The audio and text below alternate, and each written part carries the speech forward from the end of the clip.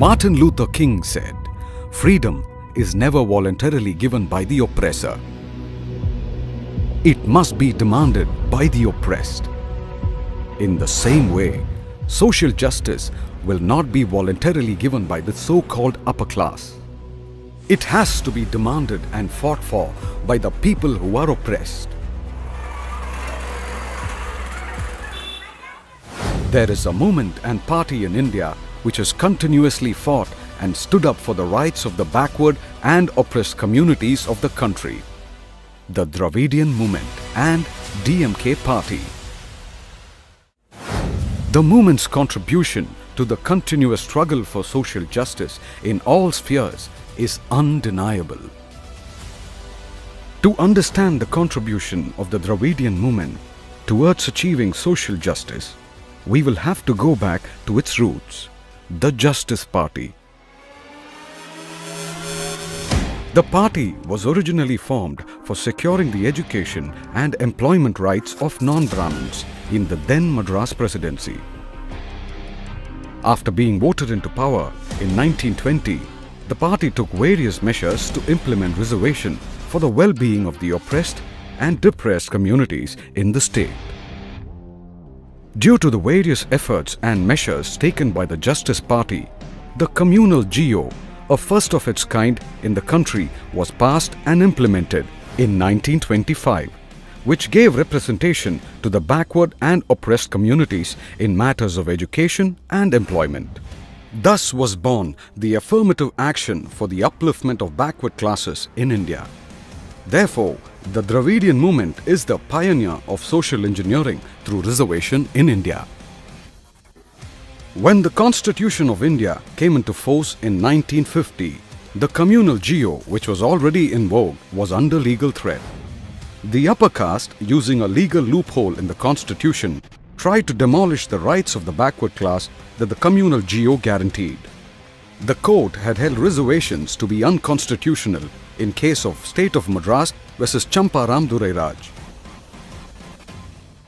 The people of Tamil Nadu rose up in a statewide protest against this act by the upper castes. Tandai Periyar played a vital role in this agitation and demanded for necessary amendments in the constitution to safeguard the reservations.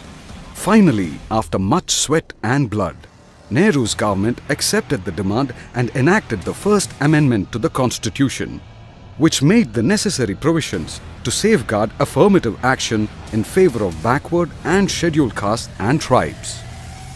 After this, the DMK and DK continuously raised their voices with steely resolve to implement reservations in union-level education institutions and government employment. Dr. Kalaignar, a five-time former Chief Minister and former President of the DMK Party, was the key player in formation of the National Front in 1989, played an important role alongside his dear friend, then Prime Minister VP Singh, to implement the Mandal Commission's recommendations for reservations for other backward classes at all India level. Through incessant struggle, toil and efforts by the leaders of the Dravidian movement, we have ensured social justice for OBCs.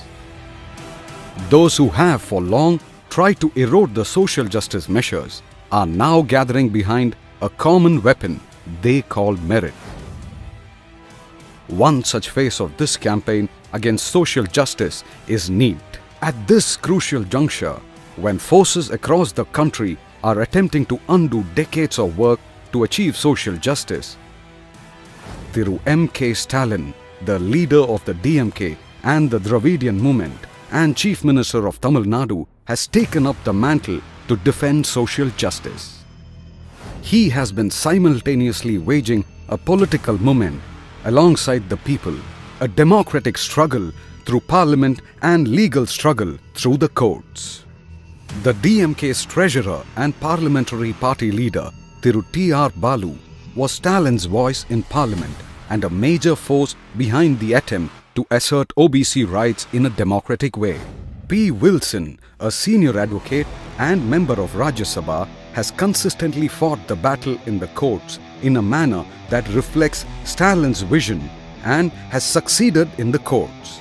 Through the courts, the DMK has obtained for the entire country OBC reservations in state contributed seats in medical and dental courses, in UG, PG and diploma courses. By fighting and obtaining this judgment, Stalin has healed Periyar's great wound. Ambedkar's idea of reservation for backward people was fulfilled by this verdict. With this verdict, Stalin has filled the shoes of the great late VP Singh in his era. With this judgment, Stalin has become a role model leader for the Indian subcontinent like Perarinyar Anna. By this struggle, Stalin has well and truly taken over the mantle as the national leader for social justice like his leader and father, Dr. Kalaignar. In the second decade of the 21st century, M.K. Stalin has displaced the darkness that threatened to engulf the socially backward classes and has shined as a beacon of light that gives the people of backward communities hope.